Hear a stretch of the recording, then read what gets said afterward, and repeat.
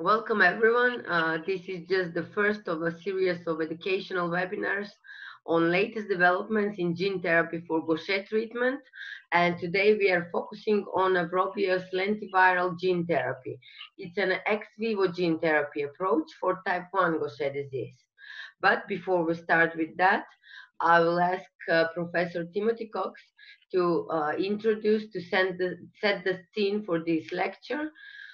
He's a professor of medicine emeritus and director of research at the University of Cambridge. He's well known in our Gaucher community, and I'm sure that most of you already uh, have heard some lectures from him. So please, Professor Tim, you can start with your lecture. Well, thank you very much, Vesna. Thank you very much. And good afternoon, good morning, everyone from the IGA. What a wonderful setup you are. You, internationally, you're into everything, and that's really marvelous. I was just going to give an introduction before we hear from Dr. Chris Mason, Professor Mason, who is going to give the main presentation. But I thought I'd just give a little bit of background to how his gene therapy program of AVROBIO is planning to work.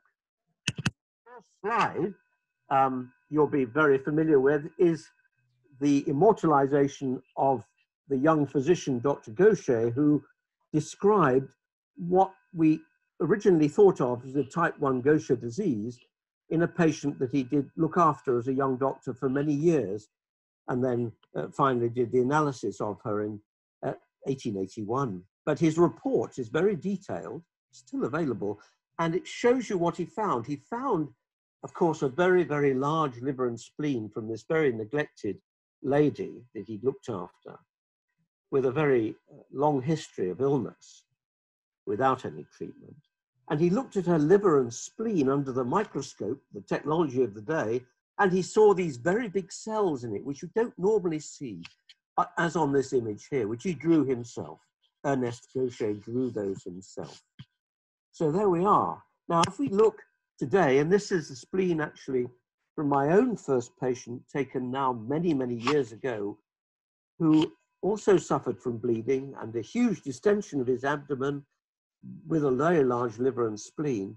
You can see exactly the same thing. Those cells in the spleen, very large, down in the bottom left-hand corner, and in the middle of the lower panel, they are macrophages. They're strange macrophages, which stain very specially there, as you see in blue above.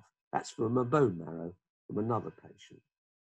And then in the bottom right-hand corner, electron micrograph under high magnification, and there you can see the distended spaces in the cell, which are full of storage material that you know. Well, it's the macrophages that principally show the manifestation of disease, and you all know what they are better than I do, even though I've met many, many, many patients with. So the anemia, the fatigue in little children, growth delay, I'm quite sure myself. They tend to be quite delayed through illness, though. Easy bruising, a bleeding tendency, very difficult in young ladies, reduced appetite, pain in the tummy, bone pain, which Dr. Gaucher didn't recognize, and fractures and all sorts of things that need to be put right. And there are treatments that put this right. And one of them, of course, was what's been really referred to as the gold standard, although that might be challenged now, which is enzyme therapy, first done from the enzyme company, work from the National Institutes of Health, where a targeted therapy would go to the macrophages in the spleen and liver and in the bone marrow, as you see on this image here, from one of our patients studied by Pram Mistry and myself all those years ago here in Cambridge. In the early days of enzyme therapy, we labeled it and did a study with patients in the UK, showing how that drug, how that targeting occurred in the very massive spleen here and the liver of a patient. That spleen had to be removed. It had a large abscess in it, as you can see. but before the operation, we're able to show this dramatic targeting. So it really worked and gets to the place to restore the enzyme. And after that time, from the work of Dr. Brady and others, there are other enzyme therapies now. Started off with Ceridase in very early 1990s. Then Cerezyme, a safer recombinant preparation made by genetic engineering, by the Genzyme therapy, now available from Sanofi. VPRIV, a treatment coming in later during a crisis of supply. It was possible for that to be launched, and that was from the Shire company, originally TKT. And then another company with an approved drug that produces taliglucerase elelyso. These are the 3 approved drugs in the world, and there are 2 others which are biosimilars, which you hear about from time to time. And that first patient there, who's still alive, head of the National Gaucher Association now, as a little boy was treated in the mid-1980s experimentally, and he was the only one who showed a drug. Now, this young lady was an early child of ours and has done so well. Very encouraging. On enzyme therapy, one of the first in the UK, when the UK NHS was 70 years old, there was a celebration, and Dawn Marie, very kindly here, a young lady and mother of 2, thought to have had leukemia because she was so unwell and bleeding and so on as a child, improved wonderfully. And after 25 years, she's a mother, a very capable lady, and an attorney, and has a very successful career. And she wanted this image to be released to show how grateful she was for all the work that was done by the which is, in a way, a gold standard for what you can do for patients with type 1 Gaucher disease, the non-neuropathic form, and indeed some patients, the neuropathic form, benefits. Now, what we're about today, well, this is something that happened even earlier. This is the understanding that the macrophages are the main focus for this. These are cells that are found in every tissue in the body, but they originate in the adult from the bone marrow, go out into the blood and find their site in the tissue macrophages of the spleen particularly, back in the bone marrow as well, where they do their work of remodeling after injury, of keeping things clean, preventing immune reactions from occurring, making sure that we have immunity to the proper things in the, if a microbe comes and infects us, they're part of the innate immune system. They are, and they're very important for that. And also they recirculate and recycle the blood cells. That is why they have a big load in this condition, because blood cells are turning over so fast. Now, in the early days, it was recognized that you could possibly do a bone marrow transplant replacing the macrophage from severely affected people with. And the first survivor of this therapy, way back in 1982, a young Swedish lady called Lina.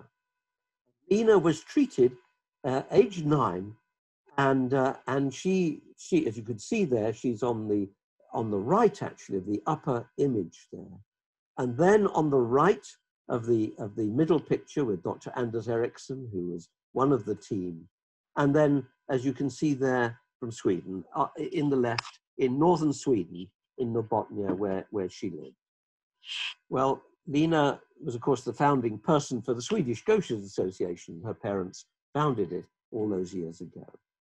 But the treatment was successful for her. And we had a patient who's 47 years old now, also transplanted, who is perfectly well, having been very, very unwell indeed at the age of 18 months. And he was treated in the UK and is the longest surviving male with this condition, working on a farm, having had his transplant. Everything cleared from his body when he had. And this is the image of quite a few patients treated in that way who began to grow, as you can see their growth, and whose spleen and liver cells of Gaucher were replaced. There's a list of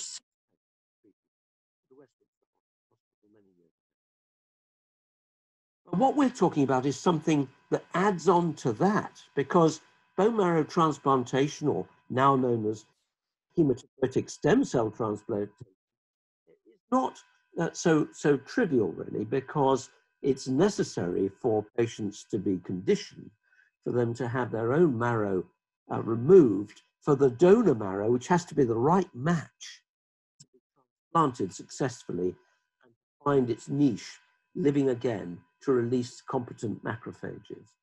And so it's quite a thing, this. And here we have a trial which is using that principle, developed by Dr. Stefan Carlson, who's did the first gene therapy trials in the early 90s, alongside Roscoe Brady, and has kept in there all these years. And this program has been in development for 15 years now, taken over and adapted for clinical use by AVROBIO, a gene therapy company based in Boston, United States, quite close to where the original Genzyme was, and where many of the companies are actually in this field. And it's pioneering this phase 1/2 vector gene therapy based on a lentiviral vector system. That's what the trial's called, at 2 sites in Australia, in Royal Melbourne Hospital, where it's recruiting. And in one patient, we'll hear much more about this, has been in fact engaged and treated early on in University of Calgary in Alberta, Canada. Well, the principle here is similar to marrow transplantation. You don't have to take donor marrow from the bone marrow, a bit painful. You can take it from the peripheral blood today. But here, the donor is the patient themselves. And this is a trial based on work now, an approved therapy, done also in Boston by the Bluebird Bio company. Well, for a treatment for thalassemia, a blood disease where it's necessary to replace the red cells of the blood by competent ones that don't have thalassemia. But the principle from their diagram here is very much the same. The donor is the patient. And the lentiviral therapy, which you take the donor stem cells from their marrow outside in the laboratory and give them a viral vector which will express at random sites, if it is into the cells, express the normal enzyme, the glucocerebrosidase, or glucosylceramidase, if you want the more modern name, that is the corrective factor in the macrophage and indeed is crucial for the marrow to function normally in Gaucher patients. And so this is what the plan is. You take it out. Since they belong to the patient, you don't have to do tissue typing because they will be accepted. They won't be so readily rejected by the patient by an immune mechanism. However, they do have to find their niche, and so some conditioning of the patient, as we'll hear, is necessary. That's the principle. It's part of the evolving therapies. We started with actually stem cell marrow, now called. We don't do that anymore because donors are few and far between, and it's not so easy. But this gene transfer system is based on that principle of a cell replacement. It's a cell therapy. Molecular therapy using an enzyme was there, and there is also, as you know, an oral substrate reduction therapy. What choices there are at the moment, it is extraordinary. It is wonderful that it goes. There will be some considerations for women and indeed young men thinking of having a family because there are consequences. And these are points that young people may want to raise with Dr. Mason. Dr. Mason, who's going to speak now, and I'm very, very honored to be able to introduce him. He's very distinguished. He worked for many years and was a professor of gene therapy and related therapies at University College London. And he has pioneered the treatment of difficult genetic diseases by this approach, gene therapy, for many years, and has been very successful. He's very well known in Britain, but a couple of years ago, he accepted the offer to become the CEO, I think, of AVROBIO to pioneer this therapy for important diseases like Gaucher. And that is what he's doing now.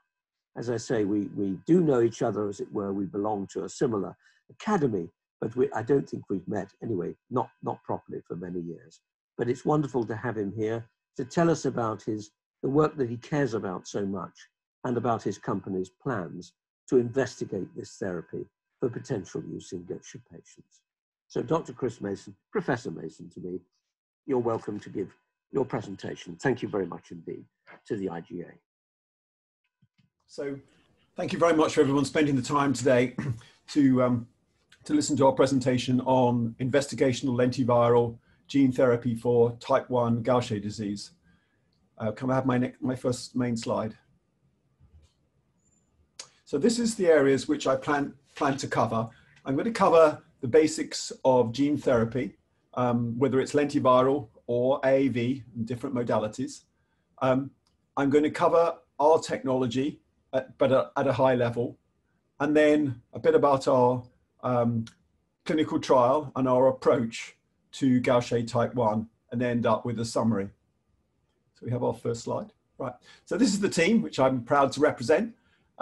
We founded the company back in 2015, and our goal was to treat patients such that they could have a freedom from a lifetime of disease through gene therapy by either reversing or halting the disease with just a single dose of their own cells modified genetically so that there's an additional copy of the gene, and I'll come back to that. This is the team, all looking very happy in our Cambridge office pre-COVID. At the moment, the labs are fully working and everybody's working, the rest of the teams are working from home, and everything's going ahead beautifully. We have 4 programs. Yeah, we can move on. We have 4 programs. The first is our Fabry study, where the patients are out nearly 3 years now. There is a phase 1, which is a safety study, which we've worked on with the Canadian group called the FACS team. And then we've got our own phase 2 study, which is also recruiting, looking at safety and efficacy. For Gaucher, we have recruited our very first patient. And for cystinosis, this is an investigator-sponsored study. So this is run by UCSD in San Diego, and they have now treated 2 patients. And we also have an in-house Pompe disease program, which is in late stage of putting together the necessary preclinical data for a filing for a BLA.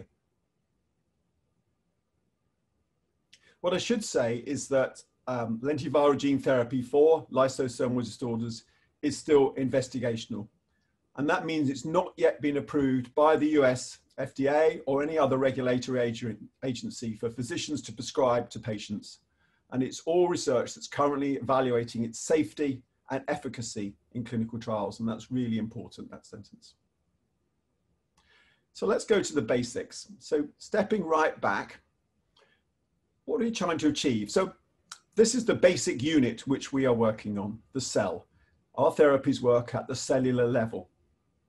And we heard from Tim that the macrophage is particularly important to us because that's the center of focus for Gaucher disease. And like any other cell, the macrophage will have a nucleus, and within that nucleus is the DNA. And the DNA is really the hereditary material that carries everybody's unique genetic code. And there you see it there, the double strand described by Watson and Crick. And we've highlighted an area which we've said is a gene. So along this piece of DNA or chromosome are the genes. And they're basically sections of DNA, and they carry instructions for, amongst other things, making proteins that the body needs. And so this is where we wish our therapy to work. We're not a small molecule or a biologic. We're actually working at the gene level, and that's very important. Next slide, please. And really, what does a gene do? So a gene is a strand of double-stranded DNA, as we said, that lives in the nucleus of all our nucleated cells, including the macrophages. And for it to make a protein, it has to first turn itself into a piece of RNA. It actually has to make a copy. The DNA always stays in the nucleus. And to make protein, it has to have some way of getting the message out of the nucleus of the cell into the cytoplasm, into the rest of the cell, because that's where proteins are made. And to do that, it makes a messenger strand, so-called RNA. That is then goes out of the nucleus and it goes to the protein making machinery, and we call that translation. But what that basically means is that we turn that strand of communicating RNA into a precise string of amino acids, and we've represented them here by 4 different shapes. 4 or 5 different shapes. What's required is you need the right amino acids and you need them in the right order. And that's really important because they form as a string, and only if they're in the right order will they then fold properly to make the protein that's required. If they don't fold properly, then the protein is defective. And the best way to think about this is like a lock and a key. So everybody knows on this call that the enzyme is required to break down a substrate. And to do that, the substrate and the protein have to fit together precisely. If they don't fit, the enzyme cannot work. And to get the right shape requires the amino acids to be in the right order. So if one is in the wrong place or missing, or it's the wrong amino acid, then it's a problem. And here we see a variant of the gene, and it's got a small error. And that error is communicated to the messenger RNA, and then that gives the wrong message to the protein manufacturing system in terms of the amino acid. And we go from a nice square to a round. Still a string of amino acids, but now, because it's got the wrong one there, it folds in a different configuration. And now the lock and the key no longer fit together, and the enzyme no longer works. And that is the challenge. So the cells in Gaucher type 1, basically there is a mutation in the DNA that's reflected in the RNA that causes the amino acid sequence to be disrupted in some way. And that ends up with a protein that is misfolded. And then the key and lock cannot fit together. So the enzyme can no longer engage properly with the substrate and therefore cannot break it down. We go to the next slide, please.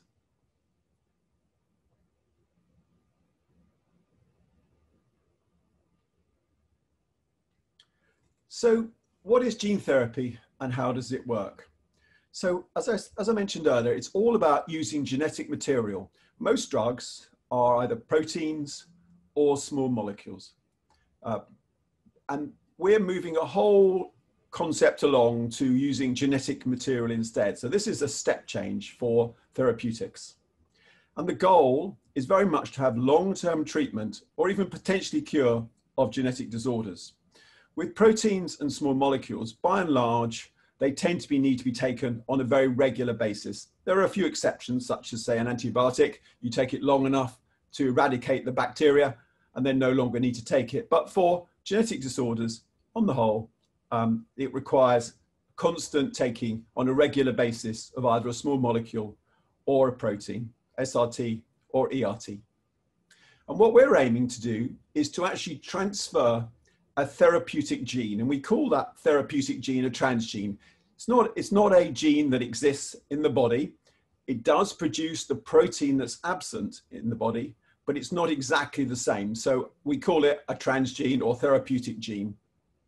And we do not change the original piece of DNA which had the variant in it.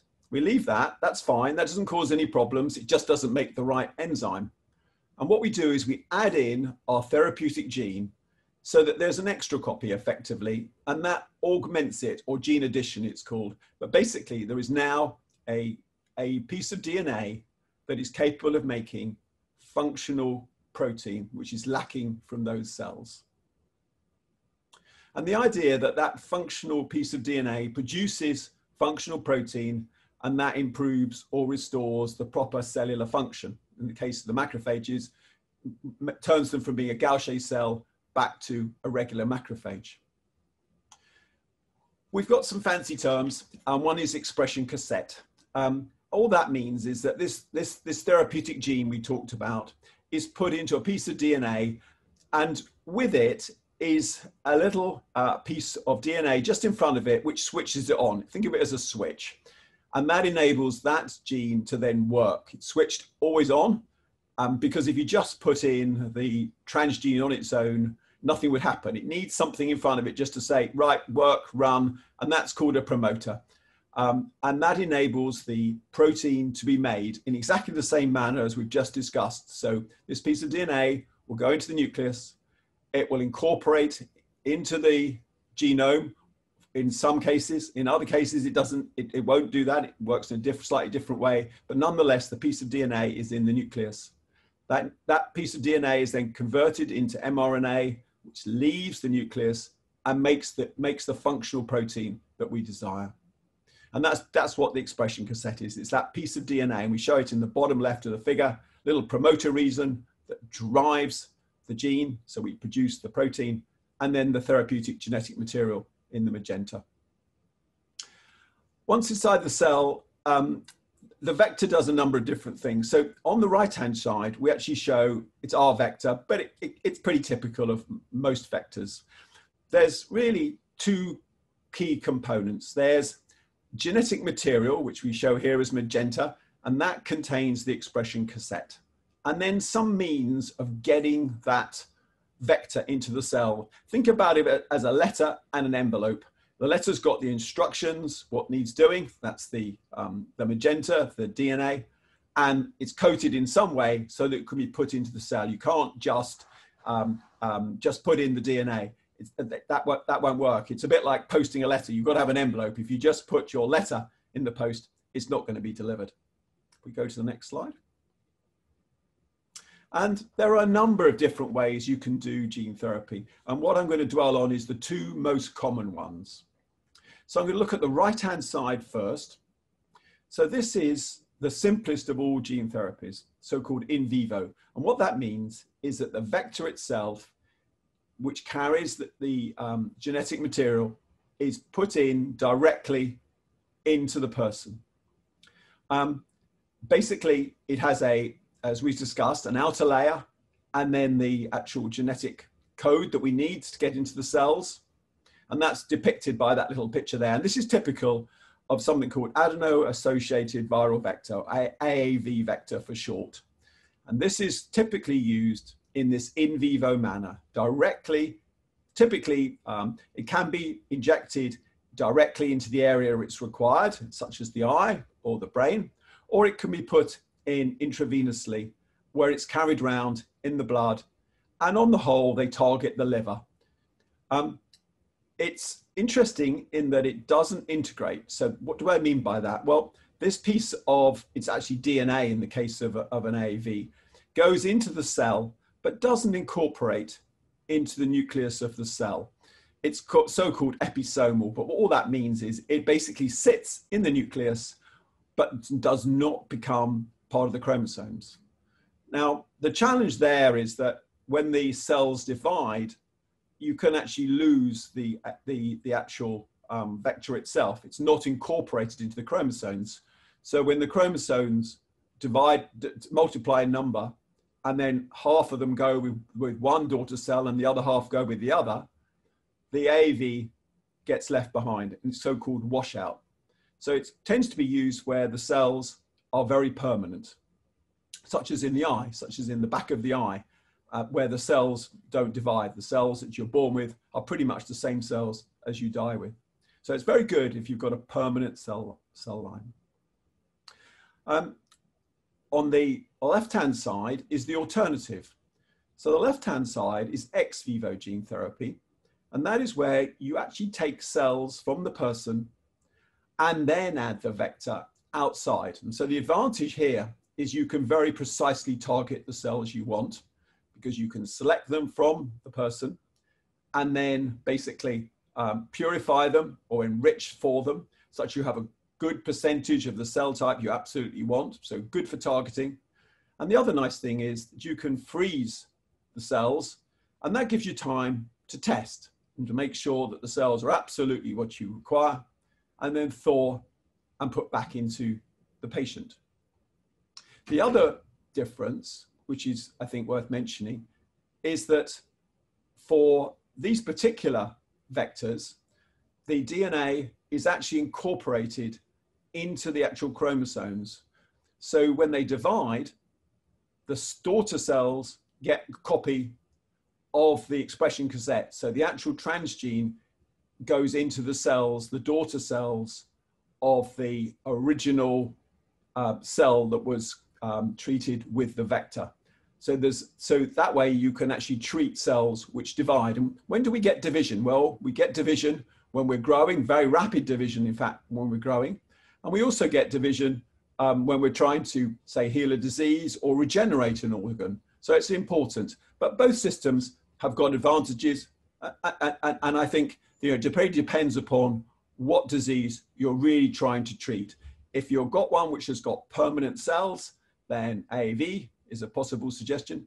And if you've got cells which are dividing, then an ex vivo approach can very happily deal with that, whereas the AAV challenge is a challenge because of washout. We go to the next slide. And I'm now going to describe the approach that we've taken for all of our lysosomal disorders, Fabry, Gaucher, Pompe, cystinosis, all follow the same process. And it is very much the same process that Professor Cox talked about at the beginning when he highlighted Bluebird's approach to adrenoleukodystrophy. This is a very tried and tested method of introducing genes into both animals and people. And so if we start at position 1, first of all, we have to collect the cells. Remember we said that these are cells that are taken from the person. So we have to collect them, which is a process that we've borrowed from the world of transplant. We actually need to use stem cells that are in the bone marrow. We need to get those cells out of the bone marrow. How we do this is we use 2 drugs which are frequently used, G-CSF and Pyrexafor, but those drugs, what they do is they release the particular cells, the blood stem cells, from the bone marrow. So instead of just sitting in the bone marrow, they now come out into the blood. And once they're in the blood, we can collect them. The process is called apheresis. It's done tens of thousands of times a year and basically incorporates taking blood out of one arm. It's processed in a machine and goes back into the other arm. And it takes about 3 or 4 hours to collect the cells we really need with all the rest of the blood going back. And then it's then sent off to our manufacturing team, who basically further enrich it to really get those CD34 cells, get a nice pure population for us. And once we've got that, we then add our vector. And that enables us to put in that transgene, that therapeutic gene, into the patient's own cells. And we then, at that point, freeze all the cells. It's now become our drug product because it's got the actual genetic material we desire in it. And now what we do is we test it. It takes about 6 to 8 weeks to test, and we test that it's properly made and safe and ready to go back. And also it allows time to schedule an appointment to have the cells put back in again. So it's elective. So there's, we can make it very convenient for patients and healthcare providers so that we can schedule when those cells need to go back in. And there's no particular rush. We've taken these cells out 6 months, so we know we've got at least a 6-month window, and it's probably longer, but our current testing says that we can do that up to 6 months afterwards. And then I'll come back to it, but we need to actually create space in the bone marrow. Now, what does that mean? Well, remember I told you at 1, we've got to get the cells out of the bone marrow. The challenge is that when they leave, their homes go. They've no longer got a home to go to. And so what we have to do is we actually have to use a drug called busulfan, which is used regularly for transplants to enable us to make that space in the bone marrow compartment so that when we thaw the cells and reinfuse them, they can then go to the bone marrow where they can then home. And then they're there for the person's lifetime, producing more blood cells. And in the blood cells they produce is a copy of our expression cassette, and therefore those cells should produce the protein that we're interested in. We go to the next slide.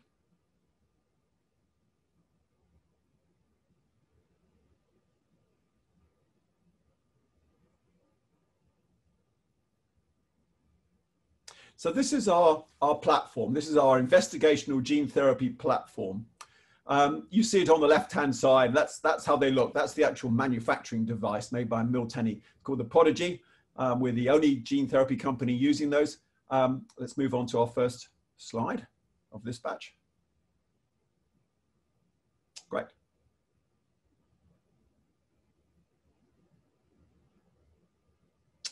Okay, so what we first want to do is talk just a little bit about it. And you know, everybody on this call is way, way, way more expert on this than I am.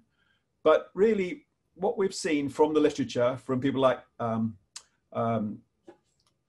Weinreb, for example, is that the long-term follow-up studies suggest there is a real unmet clinical need in Gaucher type 1, despite ERT, for example. And what we've shown here is a paper published by Neil back in 2008 and another one in 2013, which summarizes the data from those investigations. And he basically looked at, I think it was over 750 patients. And what he found was that 60% of patients did not achieve at least one of 6 therapeutic goals evaluated after 4 years on ERT.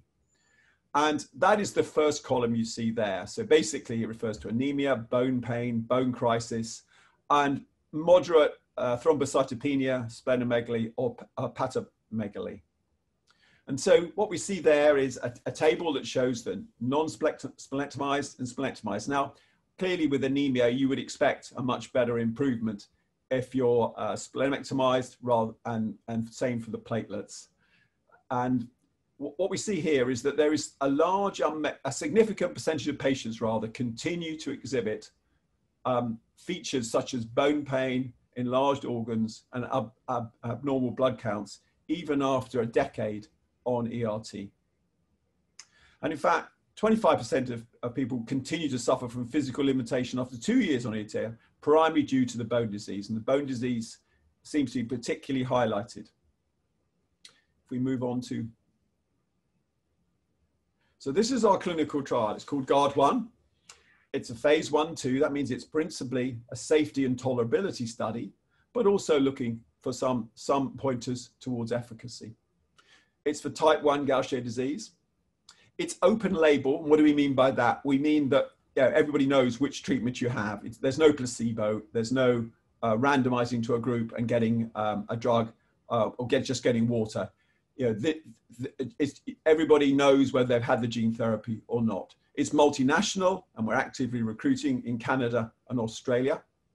As I said, we're looking at safety and efficacy using the approach I've just described, the ex vivo lentiviral vector gene therapy approach. The trial is set up to look at ERT stable patients. That's patients who've been on ERT for greater than 24 months, or have never received treatment, or have not received ERT or SRT in the last year. And to date, as I said earlier, we have dosed our first patient just a short while ago. So the main just have a slide back. So the main objectives are safety, efficacy. It's called engraftment. What we mean there is, have we created that space, and has our gene therapy cells, gene modified cells, I should say, gone into the bone marrow? And we will be looking at ERT independence, because people will come off ERT when they're infused with their investigational gene therapy. Our goal is to enroll 8 to 16 patients that are aged 18 to 35, male and female in Australia and Canada. And patients will need a confirmed diagnosis. That's really important. And that's based on a genotype. It's based on the activity of glucocerebrosidase, the enzyme that's impacted, and also clinical features consistent with Gaucher type 1. And we do have a page on the clinicaltrials.gov site, and the actual code there is there at the bottom. And I'm sure that our team would be very happy to circulate that clinicaltrials.gov code, so people can look up online more about the study. So this is the participation timeline. So before patients can enter the study, there's a screening period. It takes about 8 weeks. And the area there is really to make sure that everybody has proper informed consent. So we make people are very aware of what the potential risks and benefits of participating in the trial are. And we will also need to undergo some activities to confirm eligibility, what I've just discussed. And that could include, or will include, a physical examination, medical history, blood tests, and some imaging. If people meet the screening criteria, then we need to determine what their baseline is. What can we measure prior to the gene therapy, so we can compare later on to see what impact, if any, we have had. And so we need to do a number of studies just to get that baseline data, which is slightly more than the screening step, but really looking at things that we can measure such that later on in the study we can compare and say, well, how do we compare to baseline? So pre-gene therapy, which is 6 to 8 weeks, we will go through these processes which we've just described on that half circle. So mobilization, that's giving this GCSF and plerixafor in order to get the CD34 cells to be released from the bone marrow. We use the apheresis to collect them from the blood and just take those out and return the rest of the blood. And conditioning, which I mentioned, is to make space in the bone marrow compartment. The actual gene therapy is very quick. Once we've actually mobilized the cells and manufactured them, it takes about 20 minutes to actually infuse the gene therapy. So it's a quick process, but just prior to that, there is approximately 6 days where we need to condition the person so their bone marrow has enough space for the cells to go in and be taken up. And then we follow, as it says there, for 52 weeks initially on this study, at various time points, 1, 2, 4, 8, 13, 26, 39, and 52. So we're basically measuring safety, tolerability, and efficacy. If we go to the next slide.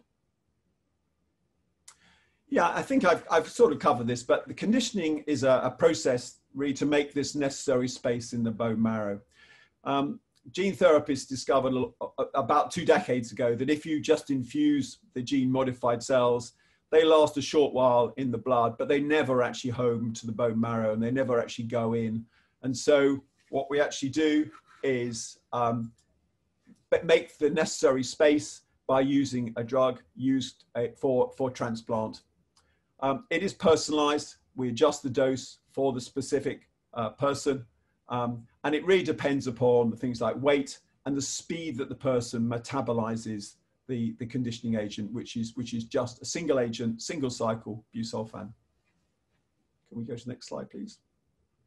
Yep, and this is where we are so far. We treated our first patient back in July of this year, and we're awaiting initial data.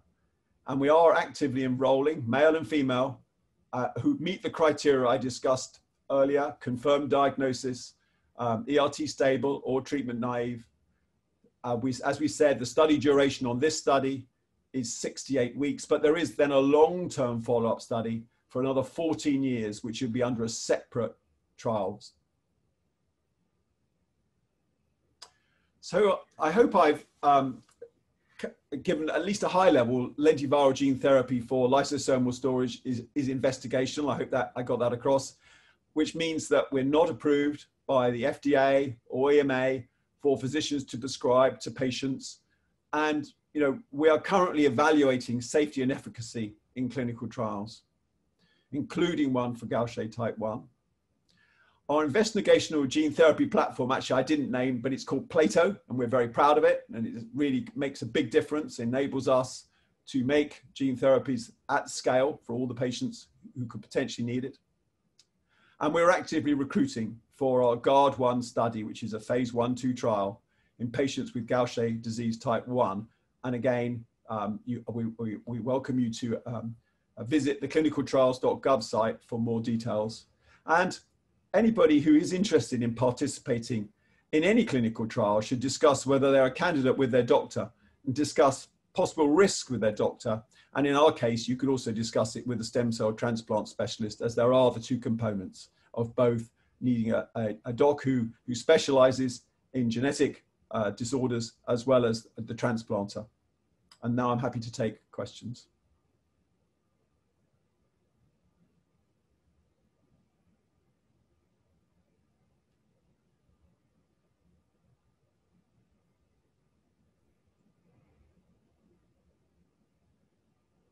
Chris, that's very kind. Thank you very much indeed, and very helpful indeed. I hope you can hear me. Yep, hear you loud and clear, Tim. Okay. Sounding great. Very helpful indeed. I hope you can hear me. I'm sorry, I've been unmuted. It was suggested I.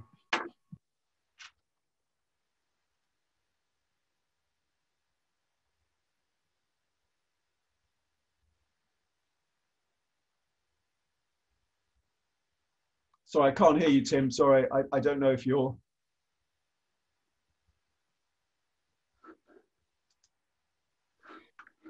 Professor Tim. I'm calling in on advice, but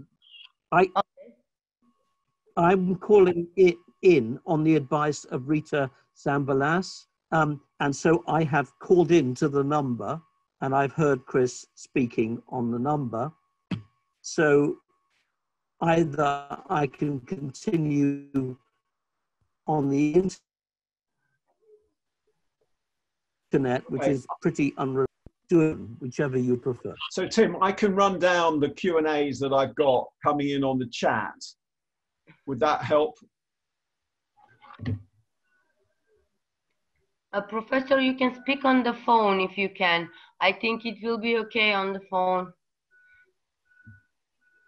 Maybe the connection will be better. I'm speaking on. Oh, you are speaking on the phone. I am speaking on the phone, but it seems to have taken. Okay, yeah, it's still a bad connection. Okay. I think it's a good idea if. Speaking on the phone, but it seems to have taken. Okay. Why don't I run, Tim? Why don't I run through the questions, because I'll read the question that I'm addressing. Some of them, unfortunately, I can read the questions and you can answer. No problem. Yeah, I'll read the questions. So okay. The first question I have is, where are you in the Fabry study?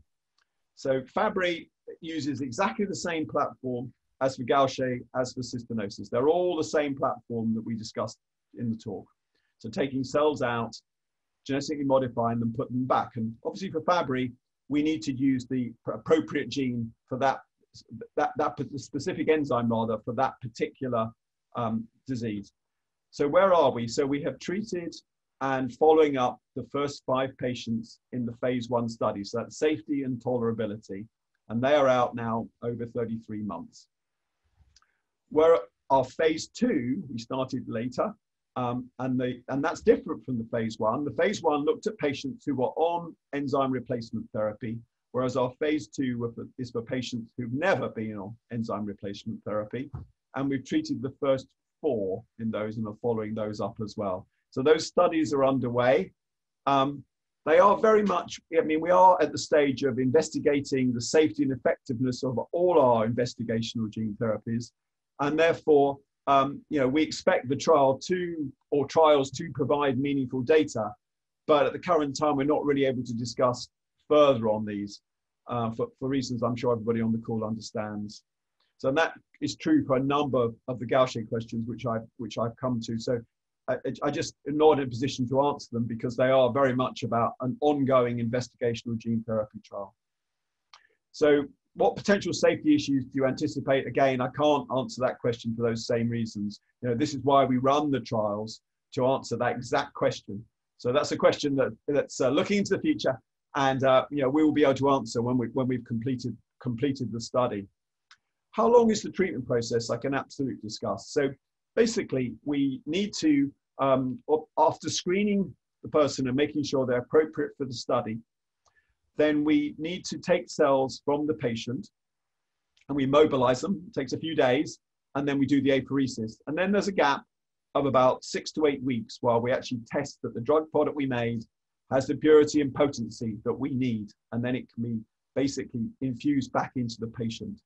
And that's quite quick. So once we've actually covered that, testing and agreed a convenient time for the person and for the clinician, the conditioning takes 4 days, so that basically the drug is administered every day. And every day we take a small sample of blood and we test to see what is the level of that drug in the person's blood, so we can do effectively personalized medicine. And we adjust the dose the next day so we can hit a target dose that we want to achieve, because we know that gives us the chance of the most optimal result. And then we have 2 days where we let that drug actually wash out the system. We just need to create the space, and then we want the drug gone. So that's another 2 days. And then we infuse in our drug product, which takes about 20 minutes. And that is the treatment completed in that stage. The next question is, what amount of ex vivo gene cells is needed to achieve optimal results? That's again a question which we anticipate answering, or going towards answering during the clinical trial. But what we do is we base all our infusion of cell numbers on conventional bone marrow transplant, where there are very clear guidelines for successful transplant. And we basically take their guidelines and use them for our gene therapy.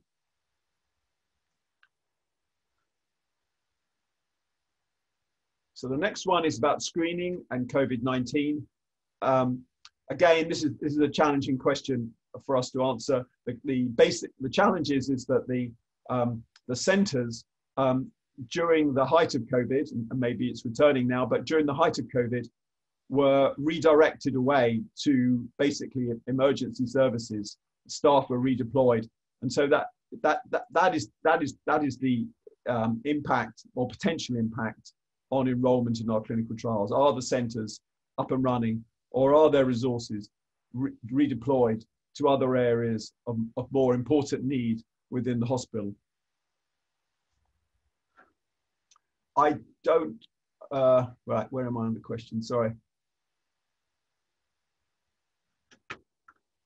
How many patients do we foresee? Well, we haven't given any guidance, but I've given you the targets that we plan to get over, and that will take a few years to enroll all the patients. And it's also fairly hard to give precise numbers, because we don't know what the impact of COVID on centers may be.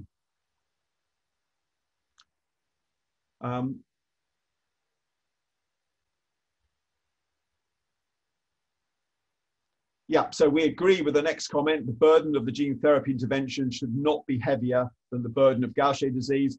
The whole idea of gene therapy in general, and I'm not speaking for AVRO's gene therapies, but gene therapy in general, is very much to halt or slow disease progression with a once and done therapy. And that holds for all gene therapy.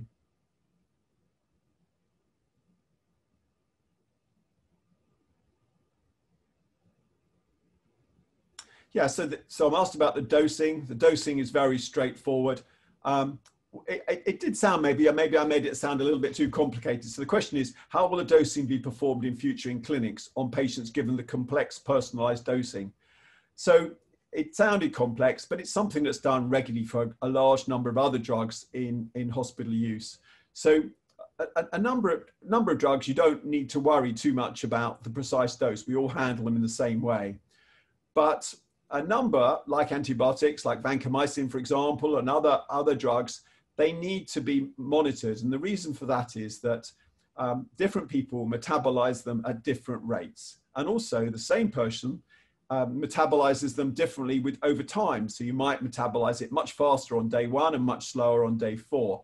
And so it is common practice in hospitals actually to measure, or in clinics, is to actually measure the level of the drug in the blood following dosing, and then adjust accordingly. And we do this a lot. So it may sound complex, but it's something that's already routinely done in hospital for a number of other drugs, adjusting a dose so that it matches the patient's requirements. So it's basically personalized medicine.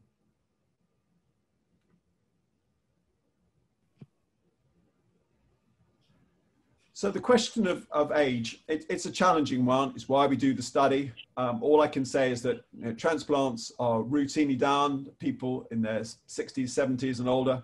But I can't comment on our particular gene therapy trial. So the answer to the question of how old can we treat patients is really to be determined.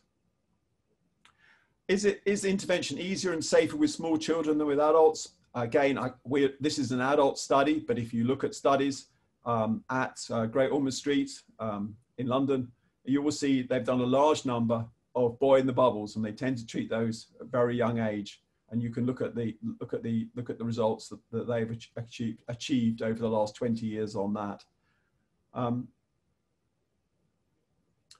What are the biggest competitors?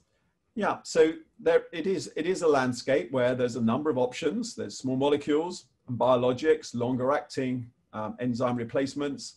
There are some AAVs. I think we are the only lentiviral, ex vivo lentiviral gene therapy. And we really have to see what the clinical data comes out in the clinical trials.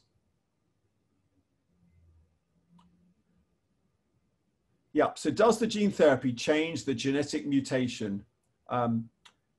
So it doesn't change it. We're doing something called gene addition or gene augmentation. We leave the original gene in place.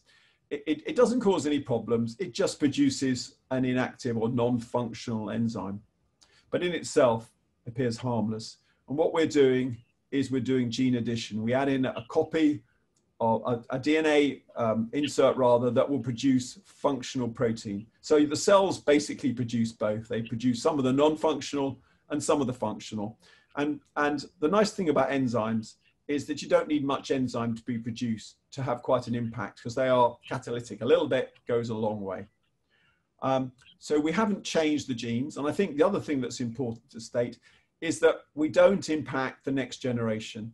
So the cells we're modifying are only the blood cells. So the stem cells that went back into the bone marrow and all their daughter cells, all the nucleated cells, all the Bs, the T cells, the NK cells, and the monocytes, and importantly, the macrophages and the microglia in the brain, they are modified, but the egg and sperm cells are not modified in any way. So we are not doing any germline genetic modification. So unfortunately, the gene will still be passed on, but we have not, because we have not made a change there. The only change is in the bone marrow compartment.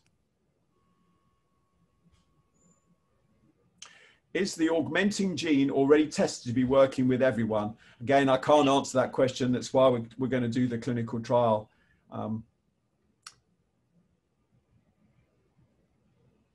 Then we've got, what is the idea about what AVRO will do and what the own physician? So absolutely, I mean, we may make the drug, or the investigational drug, I should say, but we absolutely will work with the person's clinician. That's vital.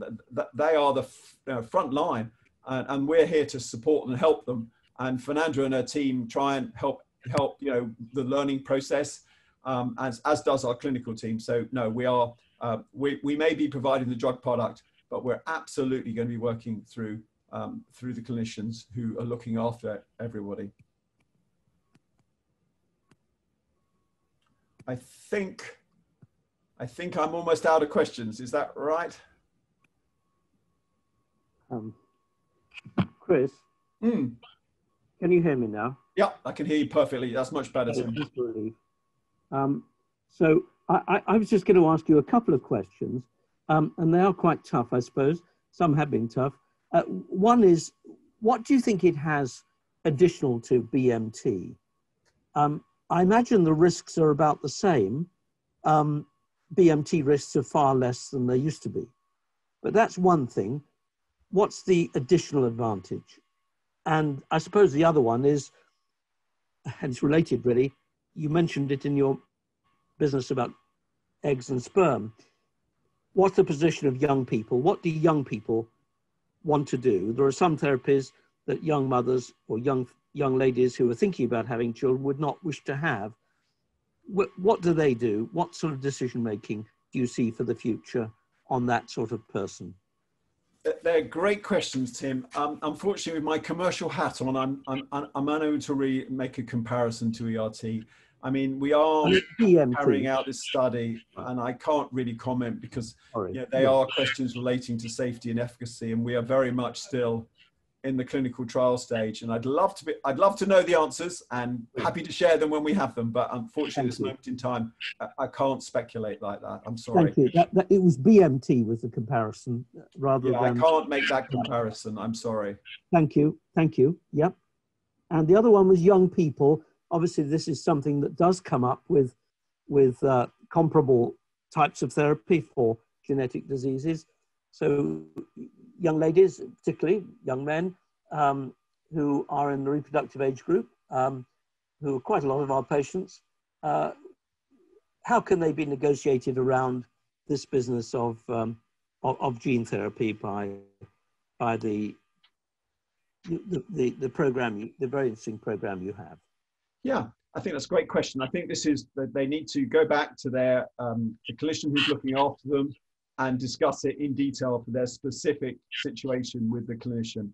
I think, you know, we try our best to share the information we have with the clinicians, and you know, we hope that they can then pass it on to patients. But it's very much patient specific. And I think we also need to learn much more from the clinical trials. I mean, we've just treated the first patient back in July, so we're really early in the process, I'm afraid.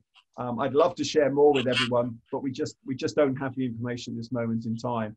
But we really do expect our trial to produce meaningful clinical data that will inform us and everybody else as to the merits of ex vivo lentiviral gene therapy.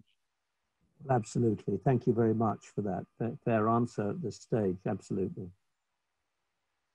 Yeah, we see the clinicians as vital, absolutely critical to this.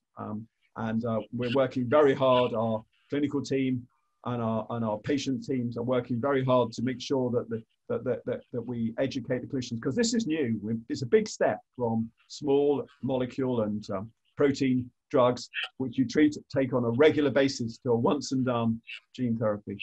And that's a big step, and there is work to do there.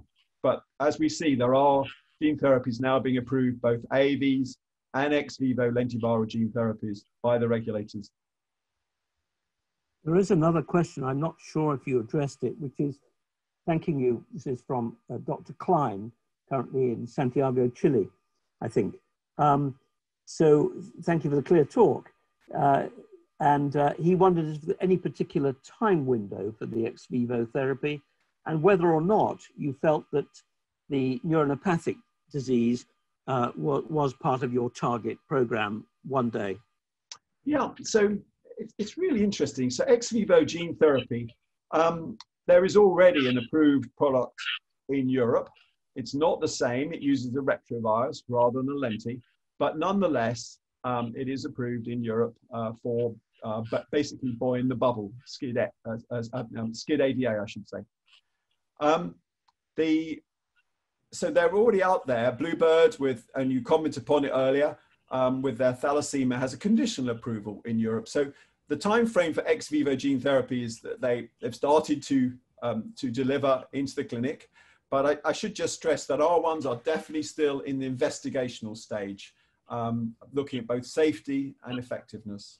And we just don't have that data yet. What about gene therapies for neuropathic forms of disease? Yeah, we absolutely agree. But our starting point is Gaucher type 1, and that's where we're going to generate our initial data. Thank you.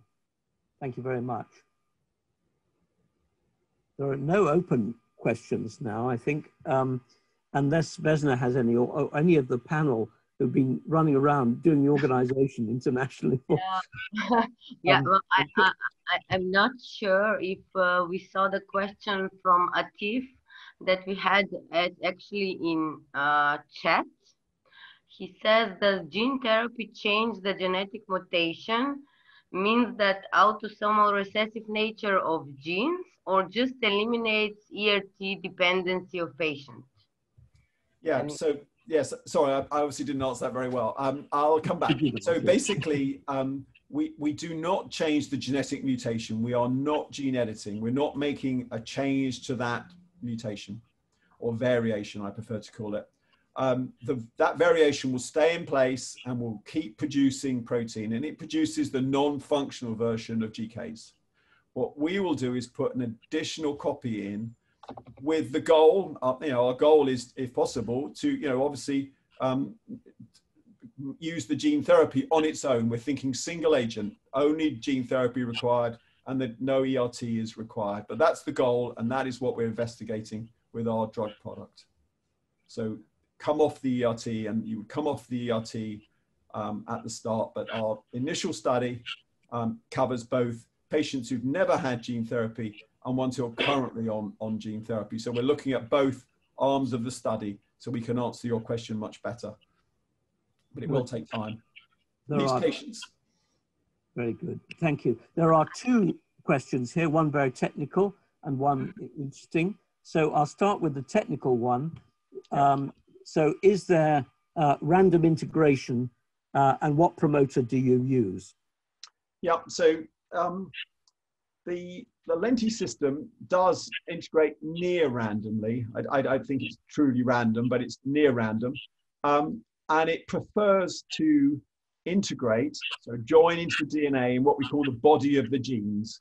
So that's the area of the gene that actually codes for the protein.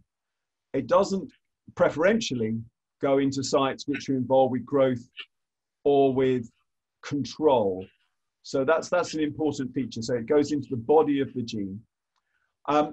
We very intentionally control the level of the number of genes that actually go into the cell. And we set that at just a few copies because we see that as fairly physiological in that, you know, it's not uncommon for people to actually get more than one copy of a gene. It's a common mutation to have multiple copies. And we know that's safe. And then what promoter do we use? We use actually a promoter that's part of the system for manufacturing protein. We take it from another gene and we copy it and we pop it into our expression cassette. And it's actually a promoter that drives one of our other genes. It's to do with protein manufacture. And that's our promoter. So we use something that's already working in all of us already. Thank you very much. There is another question which has come via me, an enthusiastic questioner, who says, should we have neonatal screening for Gaucher disease?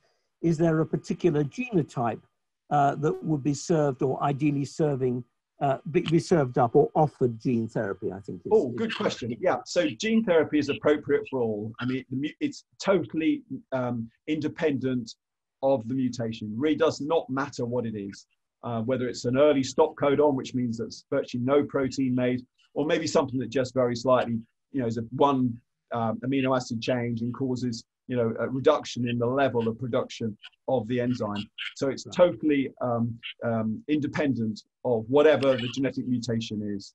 Basically, by putting in our additional copy of the transgene, we've just overridden effectively the system to make the protein that's required in those cells. It's a great question. Thank you for asking. Thank you very much. I think.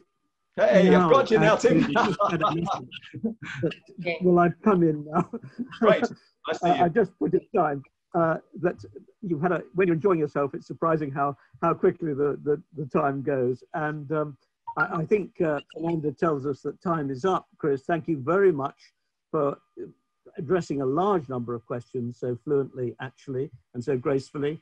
And I think I'm told that no time for any more, but perhaps they can be filed in and done at a later point. So I'll thank you and say goodbye to everybody myself for the moment. Not that I've really been present at all, but all the very best. Thanks, Tim. Thank you very much on behalf of... Yeah, no, thanks. It's been really great. I mean, you know, it's really nice that so many people have given up their time to listen to a little bit of talk on gene therapy, and I've enjoyed it, and the questions have been spectacular. So thank you very much indeed, and have a great day, everyone. Thank you. Thank you. Good luck with your studies. Yeah, cheers, Tim. Thank you. For excellent questions and excellent presentations. I will look forward to seeing you again. Great. Look forward to it. Look forward to bringing you news on the study as it develops. Oh, yeah. Thank you. Goodbye. Bye-bye.